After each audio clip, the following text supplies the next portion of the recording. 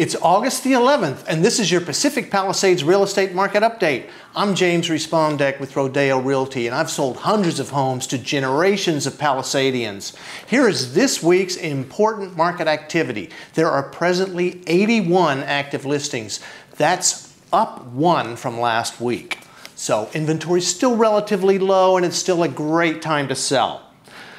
Just listed in Palisades, 1001 Las Pulgas Road, a mid-century ranch style. Now this is a great value in my opinion.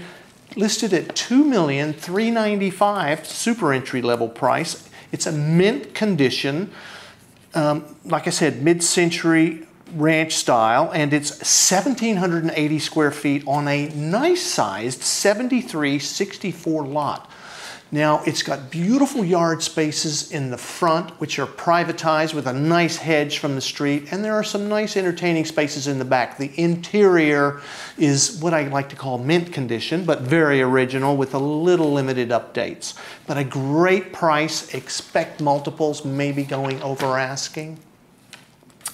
Just listed in the Medio Bluffs, a 2003 traditional located at 781 Wildemar Street, listed at $2,949,000, 2260 square feet on a 6,300 square foot lot.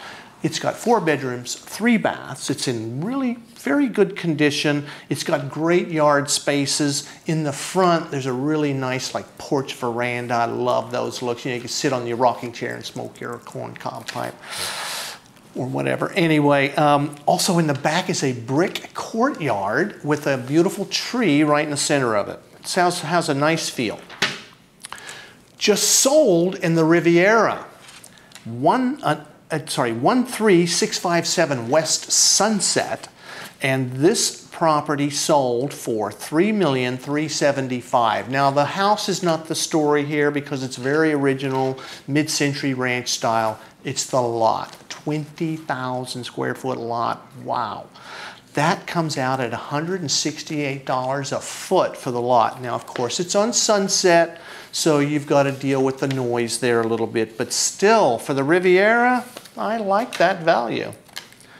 Just sold in Castellamar, 1962, I'm sorry, cancel that, 17501 Tramonto Drive. It's a 1962 contemporary, which was totally redone in 2015. That's just sold for $3,140,000. It's a 2,200 square footer on a 5,600 square foot lot. It's got 3 beds, 3 baths, and the house had really clean lines, and it had some views. I kind of liked it. I love Castellamar, by the way. Love that area. Just sold on Akron. Now, Akron is a street that connects Bienvenida to the Upper Marquez Knolls, and it's a 1958 Matt Kivlin. You know, he was an architect that actually surfed, so I kind of like this guy. And this house was completely rebuilt in 2012. It's a 3-bedroom, 4-bath. It's sold for $3.7 million. It's got a great setting and kind of a cool vibe. I like the vibe of this property. It has a pool and decks, and it's got a kind of a canyon feel because it sits right there on that watercourse of Akron there. I did like it because it's a little different, and I like something that's got a little different vibe to it. Just sold in Sunset Mesa, 18457 Clifftop Way. Wow, this was a cool property. Okay, Clifftop up there is a cul-de-sac street, and then this was down a private drive setting on its own promontory. Very cool. Totally redone. You know, all those are mid-century houses up there, and this one was totally redone, I would say 10, 15 years ago. And it's a, you know, like I said, it's a big lot, and it has a pool and fabulous views to the mountains and ocean. So now check this out for a story. This sold a little over $1 million over the ask price. So $4,450,000 was the ask. The final price was $5,475,000. That just shows you really can't underprice a property provided it's marketed properly.